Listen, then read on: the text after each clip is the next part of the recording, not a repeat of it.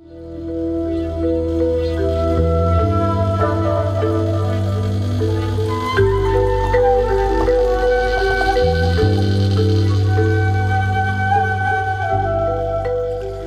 morning, everyone.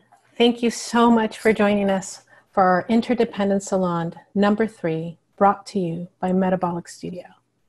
Metabolic Studio explores self-sustaining and self-diversifying systems of exchange that feed emergent properties that regenerate the life web. Just a quick note before we begin, we will be recording today's conversation for Metabolic Studio's archive on YouTube. So if you don't want to be seen, turn off your camera by pressing the button at the left corner of your screen.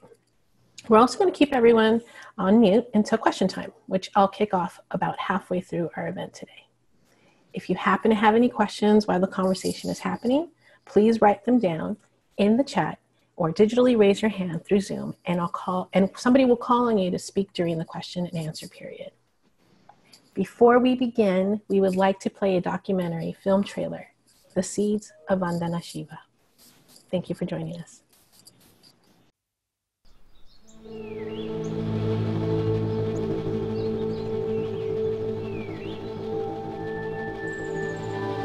Food is a weapon. They said when you sell real weapons and arms, you control armies. When you control food, you control society.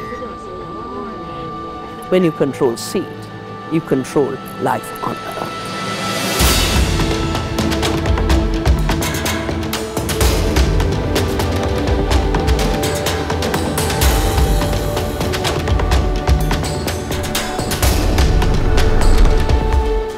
It just so happens that throughout history, in every culture, it's women who kept the seed.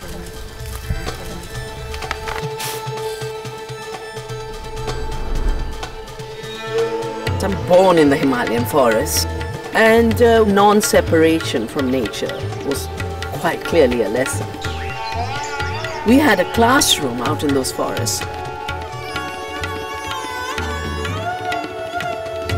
I chose as a young child to do physics, even though the schools I went to didn't offer it, because for me, physics was about understanding how the world works.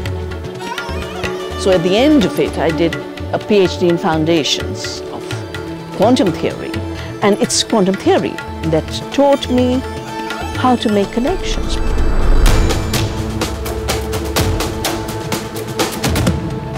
Because of my book, I got invited to a biotech meeting where I realized what the industry wanted to do with the seed, which is to take control of the seed through patenting. That's when I started. I took a commitment to start saving seeds, but I also realized it's not enough to talk anymore. Got to do it. 40% of the solution to climate change lies in organic, ecological farming in the hands of small farmers.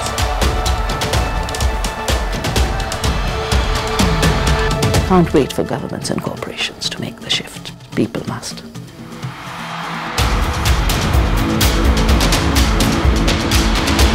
A GMO forced on people without a label is a criminal act. Monsanto is proud to be the industry leader in agricultural innovation. Monsanto sneaked into the budget law a clause that no court could ever rule against them. We're committed to helping farmers double yields by 2030. GMOs haven't produced more. There's only one way: ecological farms, small farms. And yet, we get the propaganda, without GMOs people will starve, without chemicals people will starve.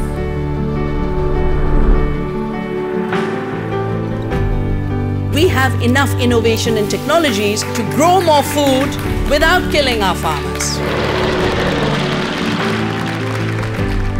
You have to throw the light of disclosure in order to break these secret bonds between manipulated officials, manipulated GMOs, and manipulated science. This is Gandhi, 7 social sins. Politics without principles, wealth without work, pleasure without conscience, worship without sacrifice. If I hadn't felt the imperative to come back to India, both to answer the puzzle of the disconnect between big science and big poverty, as well as just the surge to give back. I didn't know how I'd give back, but I had to give back.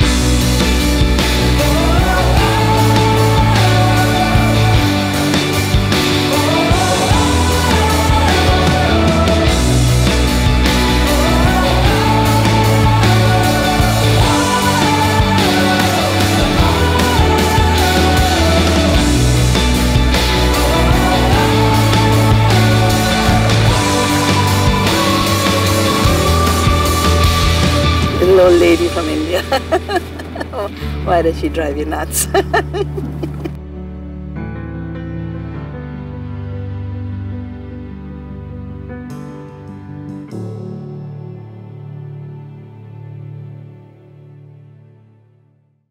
Hi, I'm Millie, and I had a great opportunity to be there when Dr. Vandana Shiva came to visit us a few months ago. And I thought I'd start this rather than introducing Lauren's long list of accomplishments to say that there was a moment on something that's really hard for us to communicate, which is how to give value to something that has been invisible. The floodplain has been buried under the Los Angeles Concrete River for over 75 years. Last September, we lifted it out and saved it from going to the landfill. It looks like sand, silt, and river rocks. We spent the last 7 months studying, sampling, and trying to advocate for it because it is real and it's definitely alive.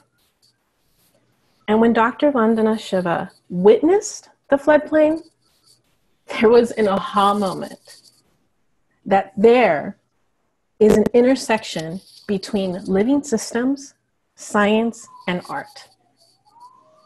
That's the genesis of today's conversation, is how do we co-create with the life web in meaningful ways where we have one foot in the art world and another foot in building a future for ecological art that is not all about creative mind.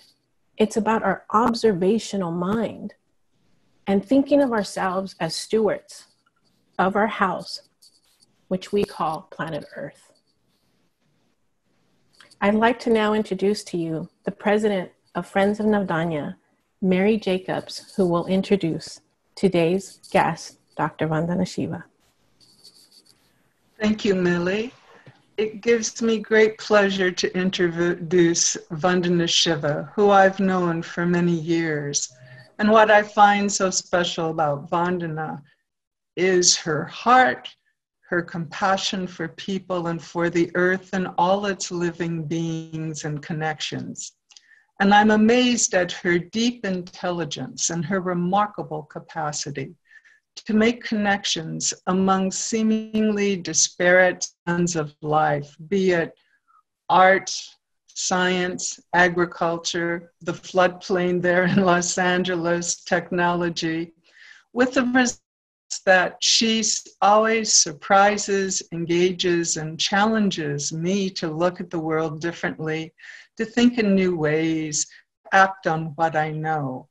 And she is just brilliant, generous, concrete. 30 years ago, she founded the Navdanya movement in India with the goals of protecting the rights of seeds to reproduce themselves, not to be genetically engineered, and the rights of small farmers to be able to grow and save and exchange their own seeds and not be controlled by seed companies. And by the way, Navdanya has two meanings in the Hindi. It means 9 seeds. It also means new gift. Vandana created a biodiversity conservation farm, which you saw a bit of in the opening video, to demonstrate how agroecological farming practices allow farmers to produce their own seeds and food while maintaining the biodiversity in a local area. And on that farm, which also has a seed bank, Vandana and her team have really been able to demonstrate and document scientifically the many benefits of these farming practices, that, such as the increased nutritional value of food, that's been grown in fields that have had applications of chemical fertilizers and pesticides. And the farm is also the home of the Earth University. Vandana teaches and trains hundreds of farmers, men and women from throughout India, as well as visitors from around the world. Navdanya has grown into an international movement organized around key themes: agroecology, seed freedom, for health, and climate resilience. And within this context, the movement, represented in the United States by Vandana, takes campaigns like the current campaign for poison-free, fossil fuel-free agriculture to create a sustainable future. Through her work, Vandana is really inviting us to create an Earth democracy, a democracy where Earth itself, its seeds, its organisms, have rights along with human beings, and a democracy in which we see ourselves as ecological citizens, actively creating a just, biodiverse, sustainable world. There are many paths towards this democracy, and I'm looking forward to this conversation with Vandana and Lauren to see where it's going to lead us. Thank you.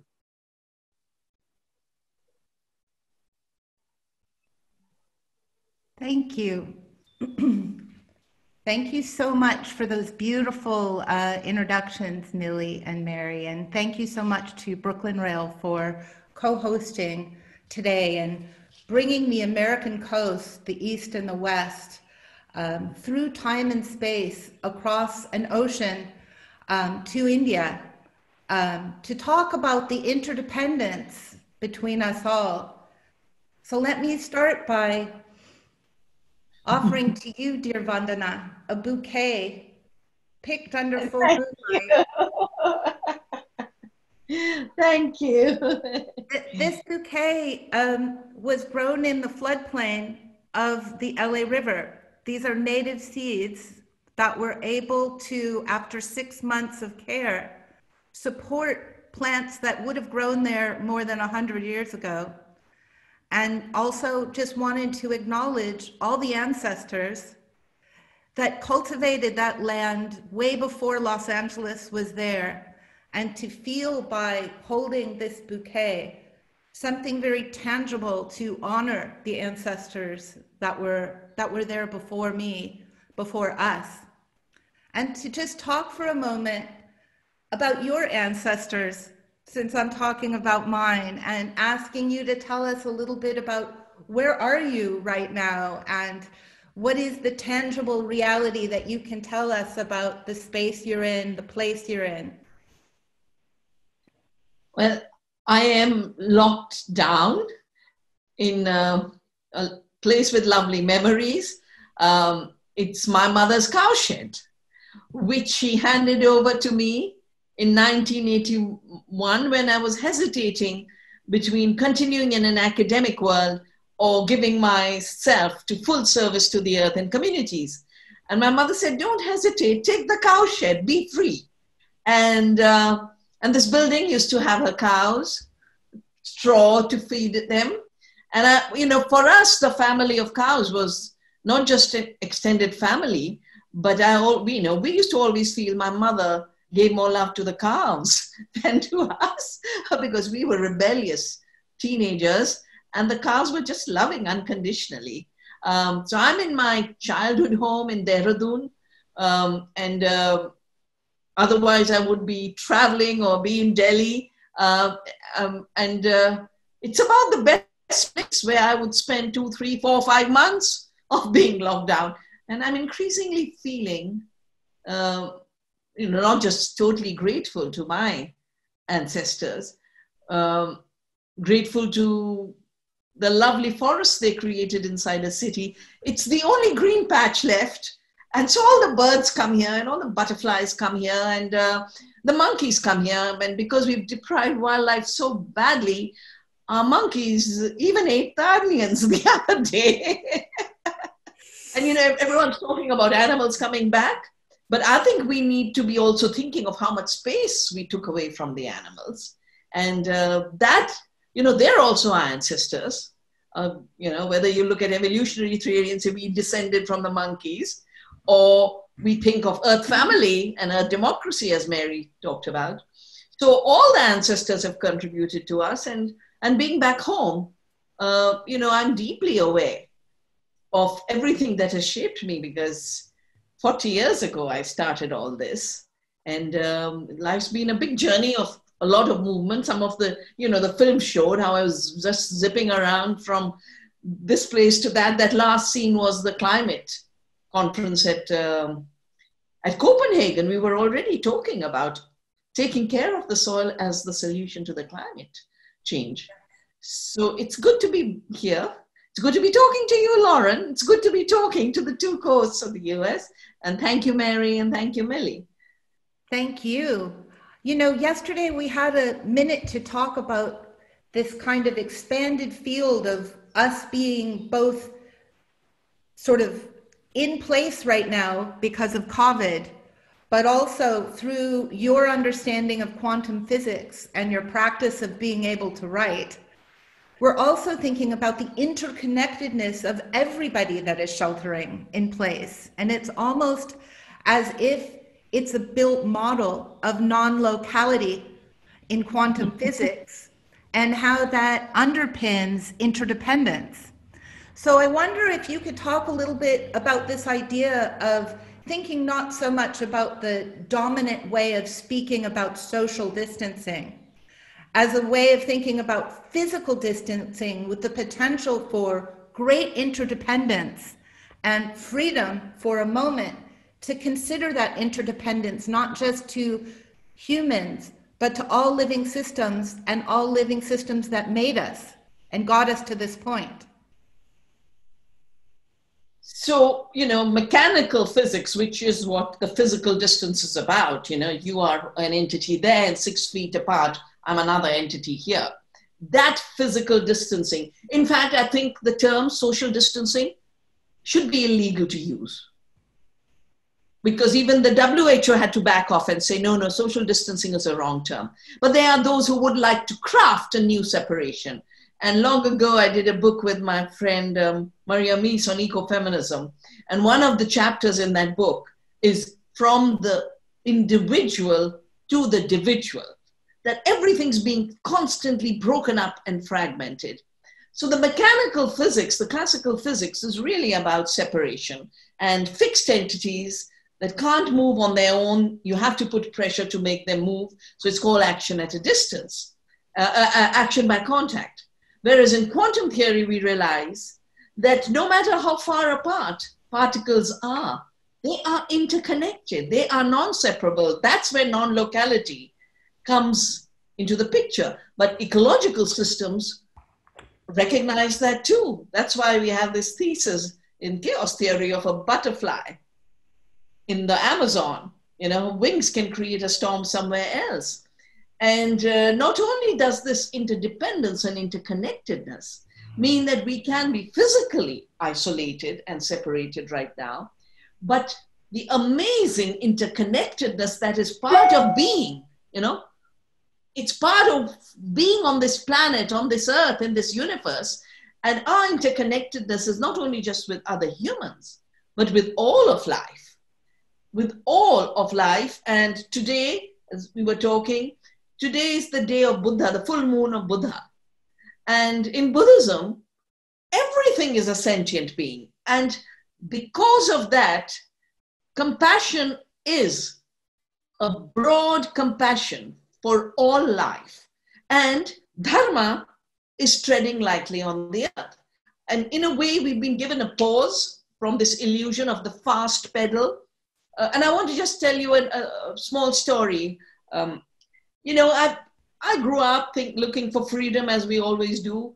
And of course, as a young feminist, nothing smarter than get into my dad's Fiat and drive around town. And I should be very, very proud. And then I went to Canada. And, on the weekends, I found the whole campus was totally empty. And everyone was running away somewhere, 300 miles away for a party, 500 miles away for a party. And I said, why is everyone wanting to escape all the time? Why can't people just be? And so I started to see the automobile as a prison of escaping, from life. And I stopped driving. I stopped driving since that time. And my love for the automobile just collapsed. And in a way, the lockdown has broken everyone's love and obsession with the automobile by force, not by choice. And I think post-COVID, we should make it a choice to see, when is it necessary? Yes. To use an automobile? When is it necessary to, I think what the fossil fuel age gave us, colonialism uprooted people, It forced people to be uprooted from their home. People didn't choose to be uprooted. But the fossil fuel age gave us this idea of escape, that home was no more worth being in. Yeah, you had to go away somewhere else. And I look at the billionaires. Some of them are not billionaires anymore. I mean, poor Virgin Atlantic, he was going to finance one-way trips to Mars, and he's having to be bailed out. Virgin has collapsed, and Virgin Australia has stopped flying, and the bailout is becoming a big issue for him. But Elon Musk wants to fly off to the moon, I think. Someone else wanted to go to Mars.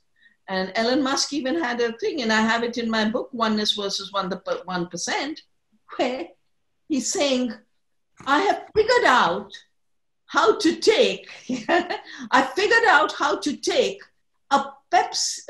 Pizza Hut to Mars. Of course, he hasn't figured out how to grow food.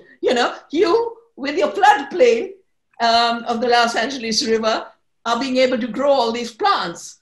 And this idea of escape is so deep in the colonizing spirit. Without taking too much time, I don't know if I can find. Yes, I found it. So Cecil Rhodes is the one who colonized what was called Rhodesia and is now called Zimbabwe. And this is what he's saying. We must find new lands from which we can easily obtain raw materials and at the same time exploit the cheap slave labor that is available from the natives of the colonies. The colonies would also provide a dumping ground for the surplus goods produced in our factories. That's a few centuries ago, but exactly the same process carries on. So I think this being home, being in place, I think that we should change social distancing and only talk physical distancing, and sheltering at home should become a sheltering on the earth, sheltering in our place, getting rooted again. That is the moment. Yes.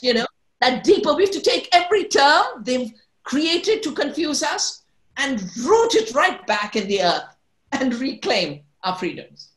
Beautiful. I want to, again, sort of bring up words themselves. And one of the things that you spoke so clearly about in Oneness and 1% is the root of the word ecological in the Greek term for home. And that economics was the way of balancing the economy of the home. So now that we're rooted in place, rethinking our relationship, each individually, to our home, and what the way forward is in reinventing from the colonization of our mind, which is the next potential frontier that you warn against. Take the power back by understanding what your real capacity is to reconnect to your home, Mother Earth, which is comprised of every living thing that's ever been here in a great mix. So I wondered if you could talk about ecological thinking and connected to deep rootedness at home, and how that could be a portal to all of us being reconnected through that connection. So, Gaia and oikos as home is, of course, the particular places where we are. But it's also the earth, which is our common home. And And that's the beauty of it, because in being home on the earth, there is no competition and conflict between the local and the planetary. Both are home. Yeah? Because usually otherwise you're always having to sacrifice the local for the global economy. And there is no contradiction between the economy and ecology. Today, we've had another gas leak in India. I don't know why all the gas leaks come to India. I think it's partly to remind us that we don't really have to go the toxic, hazardous industrial way. There are better ways we can take care of our home. Today, about 11 or 12 people have died because a plastic factory leaked a gas. And this is just the beginning. We don't know how many more will die. But taking care of our home means taking care of every being. As you said, that's why I talk of Earth, us being one Earth family. And the rupture in this Earth family was with colonialism and industrialism, the idea that humans are superior to other species, anthropocentrism, but also what I have called ecological apartheid. The word apartheid is the Boer word for separation, yeah? The same word that comes up all the time in a mechanistic way of thinking. I call it ecological apartheid because this construct that we are separate from nature is a construct, because we cannot be separate. I mean, if we were, we wouldn't breathe, we'd be dead. We wouldn't have water. You've just had water. I've got my little water here. We'd be dead of thirst. If we were separate, we wouldn't have the nourishing things the earth gives us to nourish our bodies. So whether it's the food or the water or the breath or our life force interconnected, we are one. And the diversities, the beautiful bouquet of flowers you were showing me, diversity is the nature of life in its free evolution, in its self-organized evolution. You know, nothing that is free becomes identical to something else that's free. You know, it becomes unique unto itself, sharing through its uniqueness and diversity, the common home of which they are a part, but the common life, which is the web of life. But it's that same process of separation from the earth, the anthropocentrism, we are superior to other species, which then created racism, born exactly at the same time, that white Europeans are superior to blacks and browns, and we were rendered barbarian. Color, instead of being celebrated as diversity, suddenly became a problem for the first time. Yeah? Color is the artistic quality of life on earth, including the different colors of the human beings. Whole idea of patriarchy, married to making money and commerce, capitalist patriarchy, I call it, that women are inert just like the earth is inert. They're just passive. And then with this, the idea that some religions are superior, and it is very strange that, you know, these colonial roots of violence, justification of violence, are in a coming way, just like, you know, primitive accumulation, scratch, rob is coming back. You know, this superiority, the white superiority, is bursting back in its sense of inferiority, in its sense of, you know, the world changing too fast. Yes, and I want to bring back something that I heard in one of your lectures, the one you did recently at the Graduate School of Design at Harvard to women in design, when you talked about Grandmother's University, grandmother's learnings, and how women and their stories about the connection to the earth and to the seed were literally dispossessed by patenting seeds and marginalizing all of that knowledge. So one of the commons is the commons of our narratives and the commons of, you know, we've experienced it here on the continent of North America, not just by the genocide that the Native Americans have faced, but the epistemicide that went with it, the eradication of their knowledge from the field, which is now our only way, as far as I can see, forward, is to reconnect the knowledge field of indigenous and especially women's stories. And I think that's why the power structure wants to keep us apart. And you talked to me yesterday about your future vision, and in a way, one of your ancestors, and that was Gandhi, and the idea of how to resist from a peaceful position the controlling ideologies that are wreaking havoc on women's lives, on people of color's lives, on the radically dispossessed from the economic opportunities to even survive. And I wondered if you could talk a little bit about satyagraha and your idea of truth and force and the power that we have even in our confinement to find oneness where they want to divide us.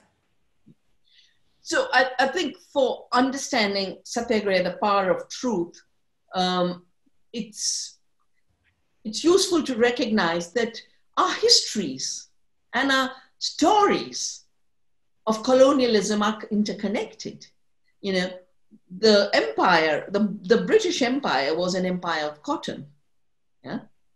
And it's interesting right now, while in this whole shutdown, half of India, which has become migrant labor, wanting to go home to their villages as the factories stop working, as urban economies shut down. They're all wanting to go home. Some started to walk. The others who wanted to have arrangement by trains were told, no, you can't leave. So they're like in captivity. And you know, the word that's being used is the word that used to be used when the British used to capture Indian to take them to South Africa. You know, and that's the way they took them to, if you wonder why the West Indies has so many Indians, you know, they were taken in the same way. There's a word for it called Girmitya. But Africans were taken, you know. There's a big movement, Black Lives Matter. But I think Black Lives Matter is connected absolutely to the same process that tried to separate South Africa on the basis first of race imposed on Indians, and then about 30 years later on the blacks. Because earlier, they just grabbed the lands of the Africans. So they didn't need to do anything, but the Indians were coming there, not just as professionals, but as traders. And they were getting free after 5 years of being bonded. But the genocide of the indigenous people, Cindy's here with us, 90% wiped out. So when we think of today's pandemic, imagine what was done with introducing all kinds of pathogens. And the violence, people used to, because I read this a lot, and people used to be paid to bring the heads of indigenous people. And people who brought the head of a baby got half the money as for an adult's head. And when you think of the fact that that brutalization, in a way, never went away, because those who were engaged in that violence were rewarded, and they think they'll carry on forever.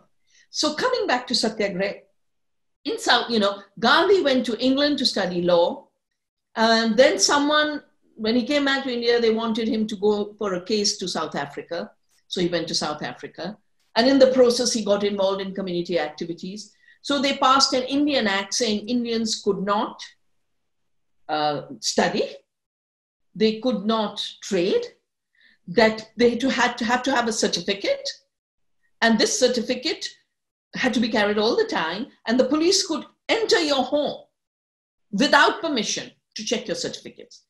And so, Gandhi and the Indian community got together and said, but this is taking away our citizenship, and we are all citizens. So the first satyagraha, which is the civil disobedience that Gandhi led, was against these laws of racial discrimination in South Africa. And out of it grew the thing that we are one citizenry. Just the fact that we are different colors doesn't make us unequal. We are equal human beings. 1906, they started it. 1911, the British had to back off and give them the recognition of equality. Then he came back. And by then there was compulsory cultivation of indigo. He went there. And the peasants were saying, we'd rather die than grow indigo under slave conditions. Because people were starving to death. They weren't allowed to grow their own food. That was the next satyagraha. The salt. The British wanted to monopolize salt making. And in a tropical country, you need salt. So I took inspiration from there when they said, oh, seed will be our monopoly. Yeah. I said, if we could have a satyagraha for salt, where Gandhi walked, he did a long march, the salt march, went to the sea, picked up the salt from the sea, and said, nature gives it for free. We need it for our survival. We will continue to make salt. We will not obey your laws. And took inspiration from that and said, you can write any law you want to, but nature and our ancestors and our grandmothers have given us these seeds. It is our duty to protect them in their diversity, their integrity, their freedom for future generations. So we will not accept your seeds that destroy our diversity, and we will not obey your laws. And I started that in 87, and we were able to shape laws where our Indian laws actually recognize that seeds are living and seeds are not inventions. And we have an article 3J which says plants, animal, and seeds cannot be patentable. And I think across the world, we all need new movements to say what is a commons, what is creation, and therefore, what are the commons that can't be enclosed, and what is the hijack of creation that cannot be patented. I think the issue of medicine is going to become very, very, very important. So coming back to the satyagraha issue, I just want to share with you, because, you know, Thoreau, when there was slavery in the Americas, Thoreau refused to pay the poll tax, which is the way they used to support slavery. And he went to jail for a day. And he said, the only obligation which I have a right to assume is to do at any time what I think is right. That's satyagraha. Then he goes on to say, law doesn't mean it's the right thing. So your conscience has to be the guide. And Gandhi called satyagraha, the force of truth, as a no to unjust law from your deepest conscience. And that's what connects us. He also recognized, and he said, as long as the superstition exists that unjust laws must be obeyed, so long will slavery exist. So we are at this moment where there's all the history and narratives of past slavery. There is the new lockdown. Yeah. There is a thinking that we can create new slaveries. Now the slavery of the mind. And I think what the satyagraha of today is taking all the rivers of the different cultures, the different races, and like you took the commons of the Los Angeles River and brought it out, we should take all these hidden stories, all these forgotten histories, and then bring them into one, you know, all the tributaries joining into one mighty river of one humanity on one planet. That we are diverse, but we will not be divided. We are off the earth, and we will not be separated. And my little suggestion is that out of our dialogue today, everyone who's participating should go home and talk to their circle, to their community, to say what are our histories, what are our narratives that we need to reclaim? Yeah? What are the oppressions that we have to say no to? And 2nd of October is Gandhi's birth anniversary. It's also called the day of satyagraha, the day of speaking your truth. And if we do it in unity across the world in an artistic way, with the ultimate humanity at a time where there are people, and I think I study them quite a bit, there are people who would like us to totally lose our humanity, forget what being alive is. Because at one level, this fear of each other, it's created a new untouchability in India. I know it's created a new untouchability around the world. Oh, contagion, And worst, we're doing what we shouldn't be doing. We're constantly using chemicals to cleanse ourselves. And when we should allow the diversity of microbes to bring us the immunity and work with our bodies, we are walking microbes, actually, We are viruses, and our gut microbiome is 60 trillion microbes. So not only should this river be of diversity of humans, but diversity of all beings, from the microbes to the plants and all the animals and the big mammals and the insects in between. We did a festival last year with children, and I just told the schools, you decide how you'll celebrate biodiversity. And it was quite amazing. They all dressed up as their particular species, the bee, the earthworm. And I think what we should do is real people, Black Lives Matter, Indigenous Lives Matter, Women's Lives Matter, Children's Lives Matter, the climate matters, the seed matters, the water matters, the soil matters, our food matters. Reclaim it all as a commons. And let's just have celebrations everywhere on 2nd October. So yes, this is the outcome of Dr. Shiva and I's conversation yesterday, is that we're going to co-conspire on a massive Zoom platform, conversational web, from now until the culmination on October 7th, Mahatma Gandhi's birthday, to reclaim our power and our interdependence with all living systems around us in a great, massive oneness, and to take back all that we have allowed to dispossess ourselves from, and all those who have been politically or economically dispossessed as part of our home, as part of, there should be no unhoused, there should be no untouchables, there should be no disrespect for people who have been othered. And these brutalities go on daily. There's many fights happening here in North America today, which we'll go through in our shout outs. But just to say, we need to find, back to that quantum physics idea, right? That the truth is in the relativity of our place to everything else.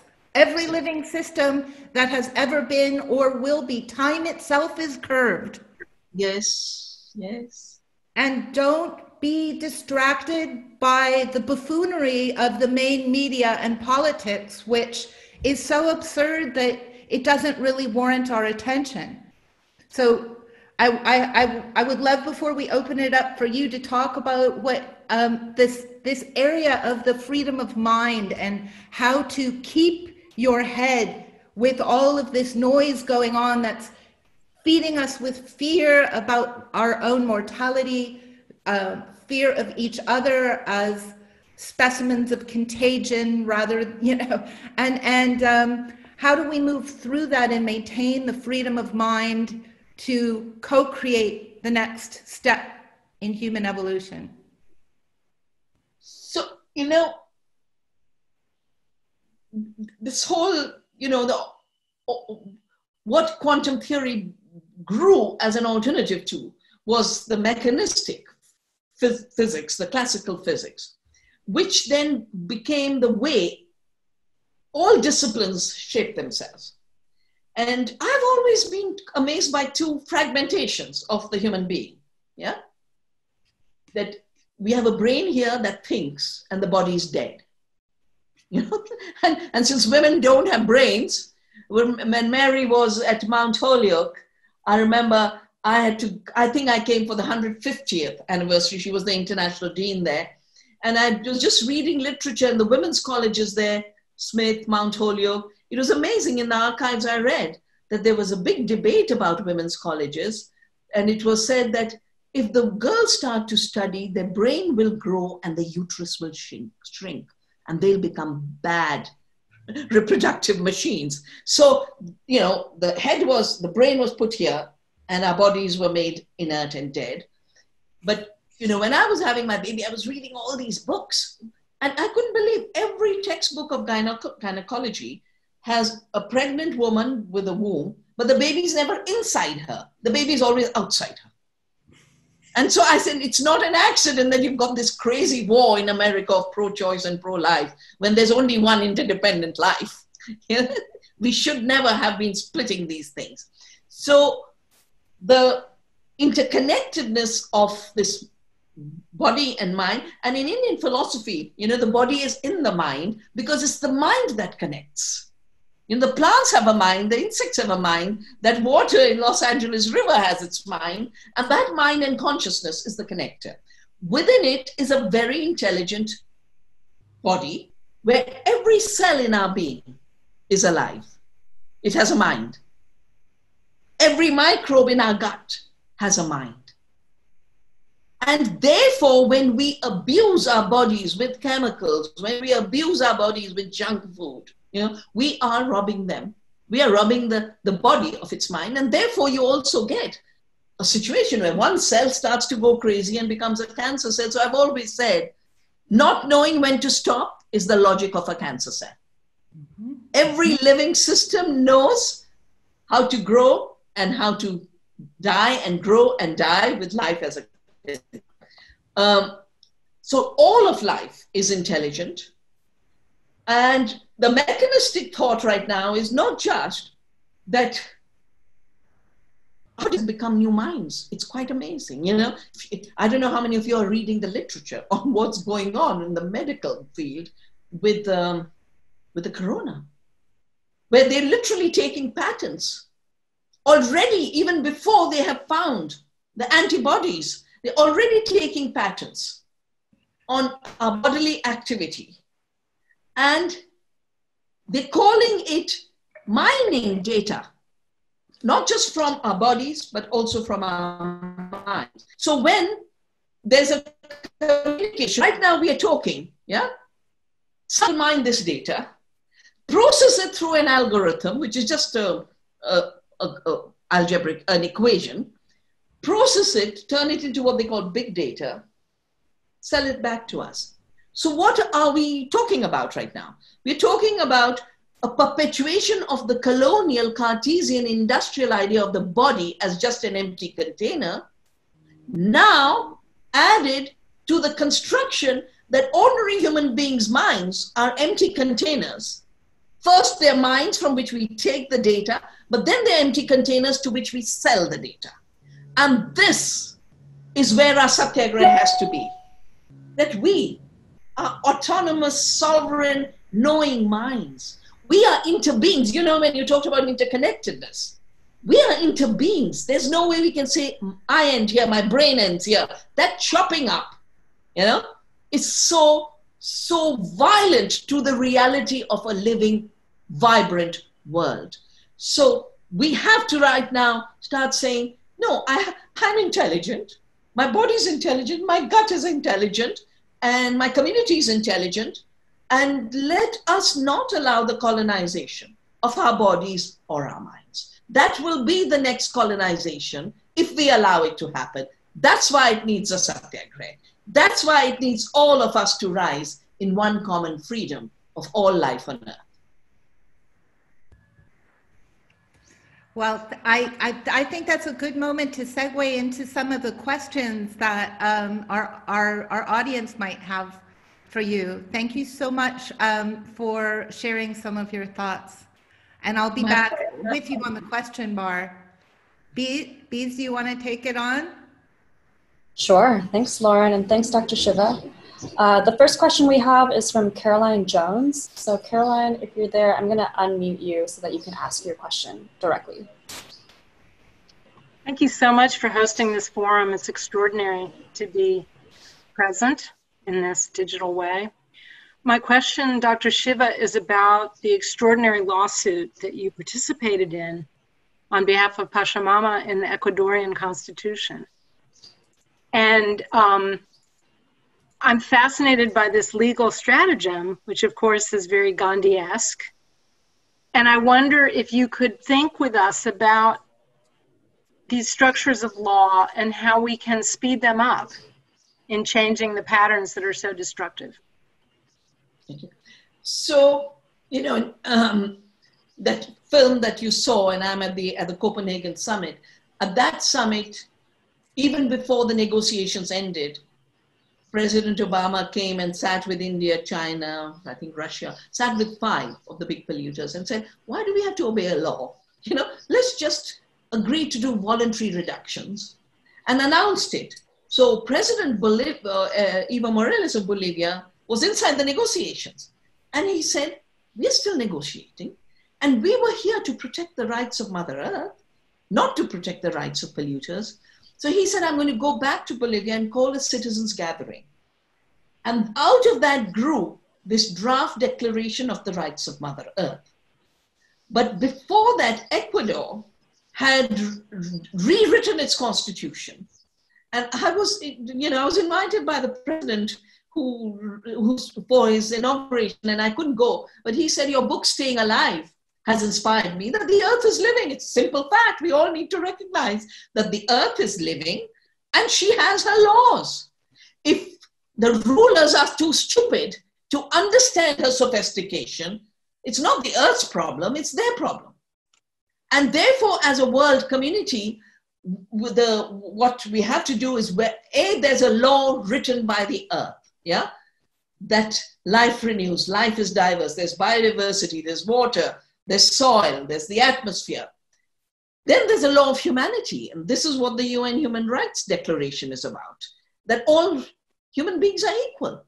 You know, wars have been fought on false assumptions of inferiority and superiority, but all human beings are equal. So some countries had turned this into national law, and because Ecuador had it in national law, what happened is when the BP spill took place in the Gulf of Mexico, you know, some of us decided, since there's a constitutional court there, let's file a case based on the rights of the earth on BP on behalf of the earth. Yeah. And I just want to say that these laws of the earth are permanent, but there's such a fear in the colonizing empire that they pulled Evo Morales down. They pulled the government down that wrote the Constitution. So, you know, the beauty about life is things get born and some things die, but that doesn't mean the processes of a higher law die. Human articulation of them might phase out for a little time. There's a brilliant case from Australia. So in Australia, you know, the Aboriginals were the first farmers. 60,000 years ago, they were farming. 60,000 years ago. They weren't bushmen, they were farmers. And then there was a case, of course, the British took away all their rights. And the case said, rights that come from the earth can never be extinguished. They can be denied, but they can't be extinguished. Of course, their rights are being denied again. There's a whole new biggest power plant and coal plant of the world is being created there. And Aboriginal rights have been taken away in their court cases everywhere. But I think we always have to work in 3 planes. The rights of Mother Earth, which are in the laws of her seed, of her water, of her soil, of her atmosphere.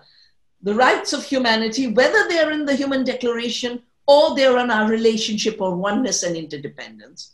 And then their laws on paper. So the laws on paper can be undone as they are being undone in your country, in my country. You know, I just saw 60 environmental laws have been rubbished in America. And, but that doesn't mean the laws of the earth have gone away. And when I talk of a satyagraha on 2nd October, of all of the streams coming together, it is really to allow people to recognize that at the end of the day, they, through their lives and their minds, write the laws that govern them.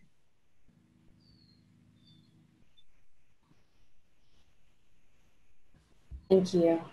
The next question I'm going to call on is from Virginia Bryant. So Virginia, if you are here, I'm going to unmute you. Okay. Hello? Can you hear me? Yes. Oh, okay. I've lost track of my question, and I probably missed too much of what was just said. I've admired Dr. Shiva for a long time, and I'm very happy to be a part of this, and I want to continue to be a part of this movement. There's a lot of fear in my world right now because of the oppression that threatens to take over the world through the power of using this pandemic as a tool to further oppression, microchipping everybody, forcing people to take, everybody to take vaccines that are damaging and not even really vaccines in the conventional sense. You've talked a little bit about how to deal with these sort of strategies, and I want to hear more, and I want to hear it again, and I want to be a part of helping and not contributing to the fear, which I very much am in right now. And thank you, Dr. Shiva, for being here.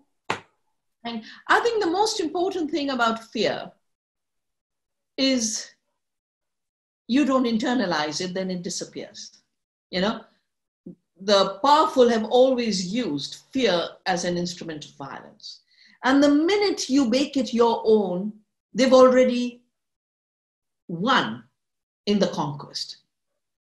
That's why not getting contaminated, if there's one contagion that we need to resist, it's fear. And how do you resist fear? You resist fear through oneness, through love, through knowing we are interdependent. And for me, it's always, you know, when Monsanto said they're going to own all the seed of the world, and of course, for a while, I was afraid. I said, my God, one company and 4 companies wanted to own the seed of the world. The second part of what I've learned in life is when a big power wants to oppress through fear and control, what you do is your actions to stay free. So I started to save seeds. And my inspiration was one little poem which said, I have one seed. I have one seed. You can destroy this and you can destroy that. I have one seed that I will plant again. And it's all right if it's just one seed, because in that seed is still the non-local presence of all life. Therefore, we do what we can. So I always say we have to work with both hands. With one hand, we have to plant a seed and grow a garden. There is nothing more healing than growing a garden. And that should be another part of our celebration, Lauren, on the 2nd of October. Gardens of diversity everywhere. And our national anthem, which I found out the 5th para only recently, so beautiful. Today is Tagore's birthday. Not only is it Buddha Purnima, but Tagore's birthday. And Tagore wrote this para. He says, people came from all over the world. The Christians came and the Muslims came, and all over the world religions came. And we together wove garlands of love. So gardens of hope, gardens of love, gardens of diversity, and garlands of love. And the minute you start engaging in work with the earth, engaging in work with community, you start engaging in healing. You know, the fear evaporates like that, because in this, you live your power. And that's a power no one can take away from you. Thank you. The next question is from Diego Zapata. Diego, I think you can unmute yourself. Okay, am I good audio-wise? Cool. So Dr. Vandana Shiva, I had the privilege of being able to read a lot of your literature yesterday. And a recurring theme that I kind of picked up on it was that I think it is safe to say that science as a belief system has historically been limited by its patriarchal and imperialistic origins and its implicit technical approach to solving a lot of the world's problems. And so my question to you is, how can a young scientist support the movement against the commodification of nature and like the movement towards seed sovereignty in this system? Yeah. First, you got such a nice name, Zapata. I've been to Zapata's birthplace, and I've even got a Zapata award from the Mexican Senate. Big admiration for that hero from Mexico. I'm a scientist. I critique reductionist mechanistic science. And I critique doubly, Lauren, you called it epistemicide. But even before that, you have this epistemic racism. Mexican used that name when we were fighting biopiracy and patenting of seed. So this is epistemic racism, that the innovation of the farmer is not treated as knowledge and science. And the theft by Monsanto is suddenly treated as knowledge. And Mexico has just passed a law making it totally illegal for people to take patents on corn, on their indigenous corn, because there's so much diversity. So it's not, the issue is not science, it's the issue of a fragmented science that doesn't understand the living systems. Because living systems, the real processes to understand lie in the relationships, they lie in the interdependence. And you can only understand that through co-creation. Whereas dead system analysis comes through fragmentation and chopping down. What happened, because when you reduce a living system to a part, you can then extract that part. So a reductionist mechanistic science becomes central to an exploitative extractive economy. Whereas a living science, it could be quantum theory, it could be ecology, it could be evolutionary biology. There's so many streams that understand the life of life. What they use science for is to say, how can I care better? Yeah. So one says, how can I exploit faster? The other says, how can I care better? So as a young scientist, to stop the commodification, you have to just practice the authentic science, which is ecological, which is about us knowing how we are at home in this home.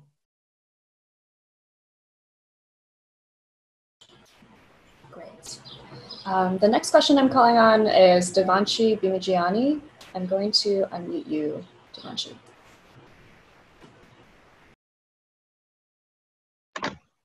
Hello? There you are. Yeah, okay. Sorry. My question to Dr. Shiva was how people in urban and suburban centers can take these beliefs and affect socio-political change with them. The one way that my friends and I have started doing is, by starting gardens everywhere that we can. But, being in urban centers and suburban centers, there's this tightness, it's very hard to find spaces to do it.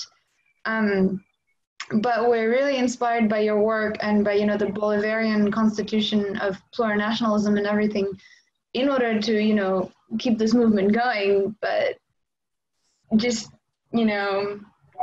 figuring out where to go from here is, kind of hard. Yeah. So I think it comes back to the issue of non-locality, that if you think of the urban place, the city, as separate from the country that supports it, then it becomes a very difficult problem to address. How can I do everything within the city? But the city is not by itself, just like we are not by ourselves. The city is embedded in a larger country. Now, when it comes to water, huge planning takes place. I know Lauren has done amazing work on water and, the Owens Valley and the Mule Track and amazing installations. But on food, we don't think of, like we are doing gardens now, but we don't think of where did our food come from.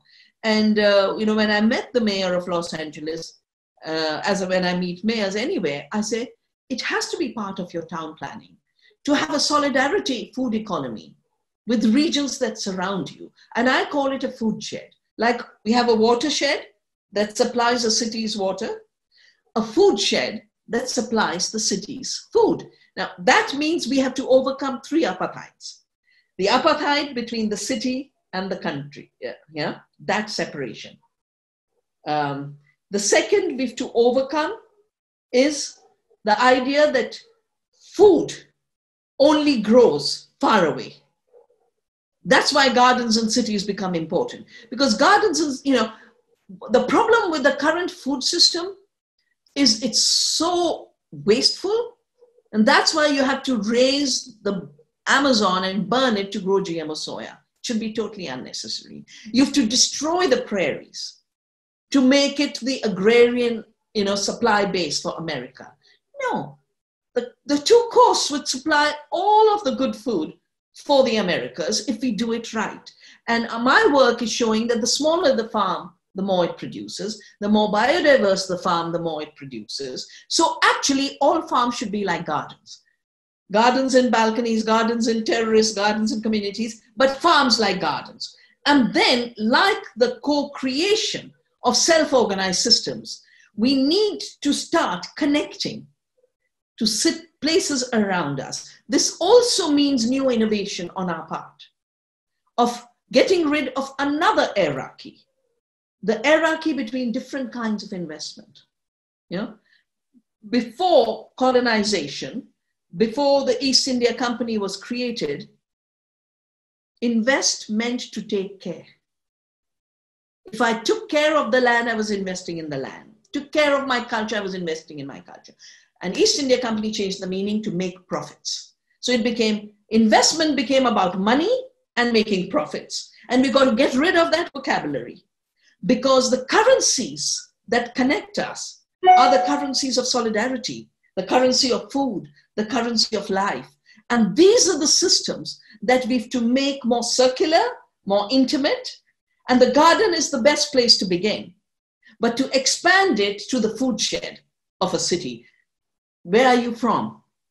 Are you in LA or are you in New York?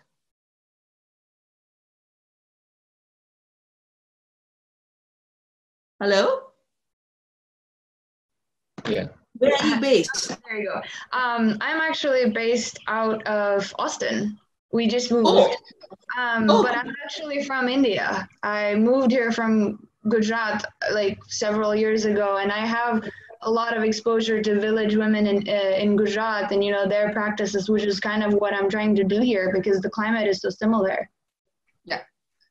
Yeah. So wherever you are, begin with your garden, expand outwards to be, circular links of gardens, and expand outwards. Mm-hmm. And through this, you create new solidarities. You start working with town planners who want to do something differently, with the municipal people, wherever. Don't look for something to come from the skies. It never does. Right. I always say, bombs come top down. Dictatorship comes top down. Earth democracy grows from the bottom up. That's amazing. Thank you. Thank you so much.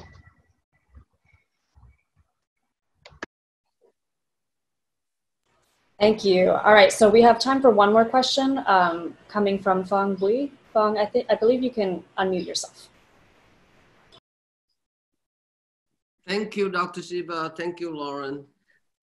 Listen to you talking about farming, and I just couldn't help but to remember very clearly when I saw the Apu trilogy by Satita Ray. That beautiful movie depicting the young boy coming of age from childhood, and then the second stage was education, and then reaching his maturity as a young Bengali. How beautiful, how poignant it was in that sense, depicting with such dignity, the farmland, the little child grown up to become a sophisticated cosmopolitan. And it reminds me about so much education. I think when I beginning now recently reading a great deal of John Dewey, his idea of self-adjusting democracy, because of its fragility, we have to always being mindful. And then now I'm thinking about also listening to you talking. I can't help but also think of Tagore, you know, who was born in 1861, 8 years older than Gandhi. His idea of education was so immersive, the equivalent of global village in the best sense of the idea, multiracial, multilingual, multicultural situation, despite all the acknowledging of economic discrepancy and political imbalance and whatnot. The reason I'm thinking about this all, because I think education is the roots. I've been teaching, I no longer am teaching, but my graduate students, they lost their instinct to protest. They had to analyze, they had to talk and think of themselves, among themselves, whereas Greta Thunberg is a good example, 17 years old. She reacts immediately to the crisis of our global situation. And I think that's something to be said about there's somewhere when the specialization of higher education have a way of dividing us among ourselves. This is one of the crises of the cultural left that we've been facing. So my question is a bit long, but it should be short. How do we remedy and mobilize people? Because I'm saying this as part of what you are saying. In other words, when you mentioned about social distancing, I was very disturbed by it. When Trump announced it on March 16, Monday, we immediately created a social environment, which is now you are on. Very honored to have you on with us. Immediately the next day, and I'm the least technological person, but we learned how to person and use it to our advantage, so to speak. So this is the way of doing it in the way that you express it. We have to mobilize different fields, not just art here, where science is over there, somewhere in between the art and humanity and the science community have to come together. They've been separated for too long. I would say it's in the 70s. So I feel this very urgent that we are now talking in this forum together. So can you come back again? Yeah. So, on the last point, we have a Navdanya office also in Florence, which is the town of the Renaissance.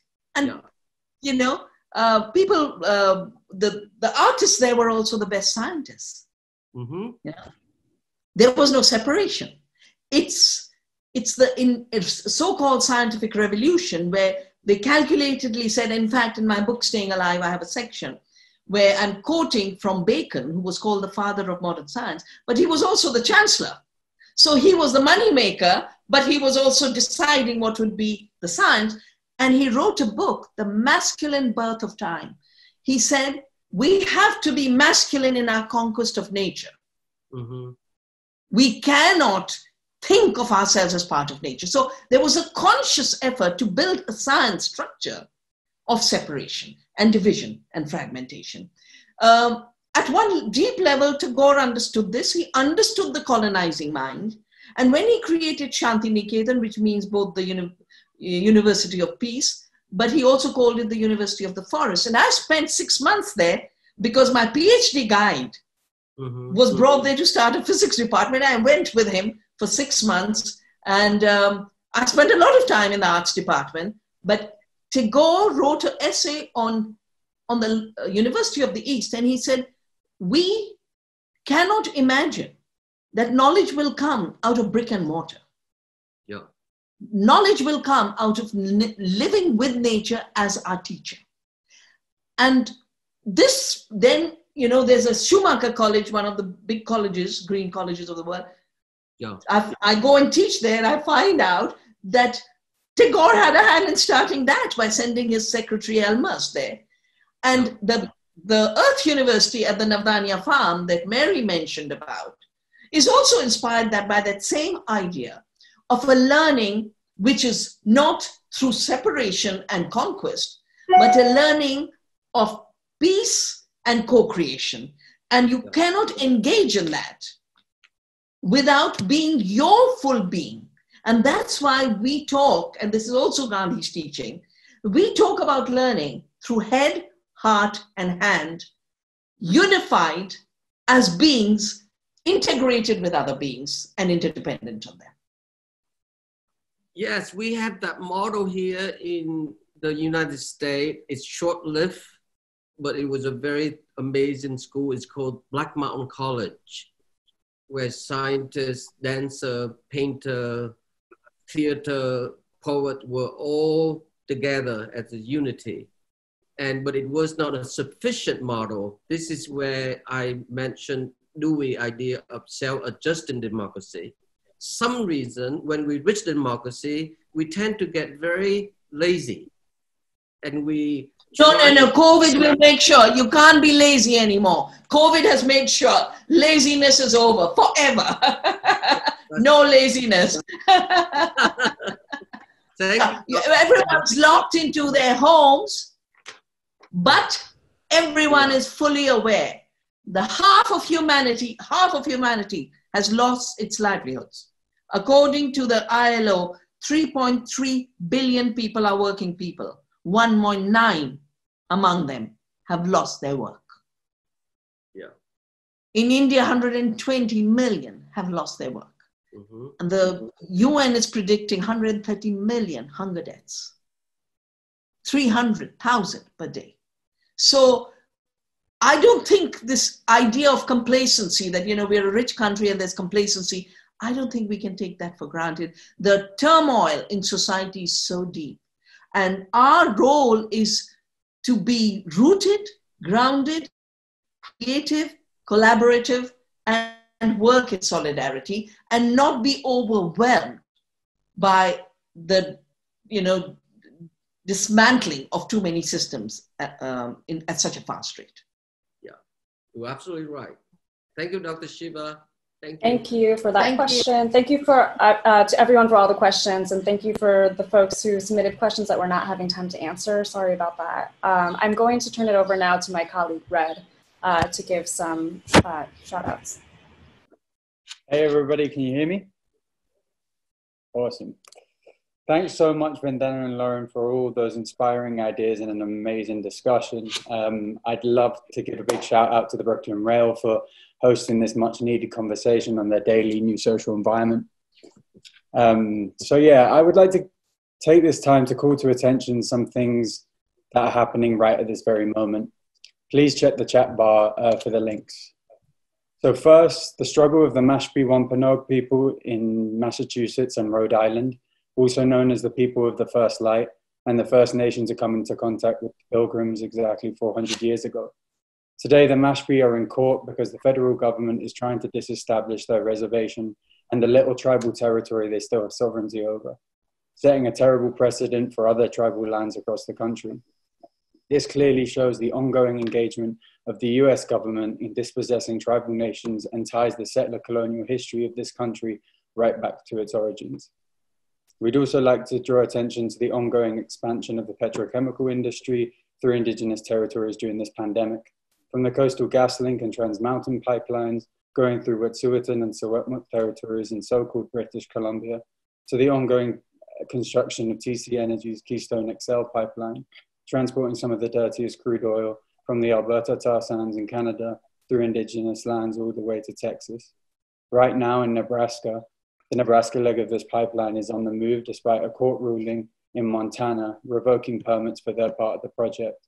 The petrochemical industry, despite oil being at its lowest point in history, is trying to take advantage of COVID-19 to push their pipelines through, deepening the violence to First Nations and the global ecological crisis that we are all in. And finally, I would like to say, since I'm up in the Owens Valley, in Paiute Shoshone territory, that people should know where they get their water and appreciate at what cost it arrives at their taps. LA's Department of Water and Power occupies and extracts the vast majority of Paiute Shoshone tribal lands and waters, which flow down from the highest peaks of the Eastern Sierra, giving this valley its name, the land of flowing water. It is important to note that in 2020, LADWP will be extracting the highest amount of water in the last 30 years. And on the 15th of this month, the Standing Committee will meet, which will be our opportunity to give public comment. So next time you have a sip, let's think about it. Thank you for listening, and let's try to build a better world. Water is life. Thanks. Thank you again, Lauren. Thank you, Dr. Shiva. Thank you, Bees. Thank you, Red. I would like to introduce Cindy Alvitri. She will be sharing a beautiful poem with us today, and I'll read her bio.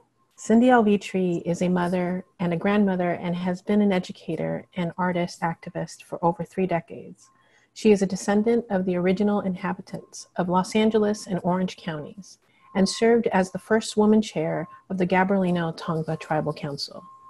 In 1985, she and Lorraine Sisquak co-founded Mother Earth Clan, a collective of Indian women who created a model for cultural and environment education, with particular focus on traditional art. In the late 80s, she co-founded Tea Art Society, sharing in the renewal of their ancient maritime practices of the coastal island Tongva. It is my honor to introduce Cindy Alvitri. Thank you very much for taking the time to be with us today. Meaha, can you hear me? Everybody can hear? Okay. Meaha Atahum. Thank you, Dr. Shiva. It's I'm honored to be in your presence and also in the presence of all you human beings that are here in this, at this moment in time, in this breath. And just grateful that everybody has renewed and in the process of renewing their relationship to the nature. A couple of things before I read this poem, and I'm very, very happy that Dr. Shiva, that you bring up our relatedness to the nature, that we were all related, and that brings us, how are we all related? COVID is the obvious, that we breathe each other's air, but also when we think of the land that we now occupy, the common land is Los Angeles, where indigenous people are invisible, have become invisible as a result of that dispossession. But when you look to our Mother Earth, you realize, and you should realize, that everything that has gone through the evolution of life and death has just become broken down into this organic matter. When you look at the earth, it is the evidence of millions and millions and millions of different forms of life in our biodiversity on our planet.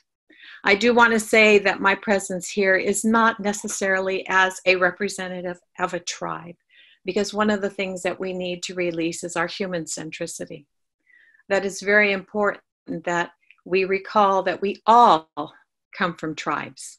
All of us come from tribes. We have lost those indigenous sensibilities.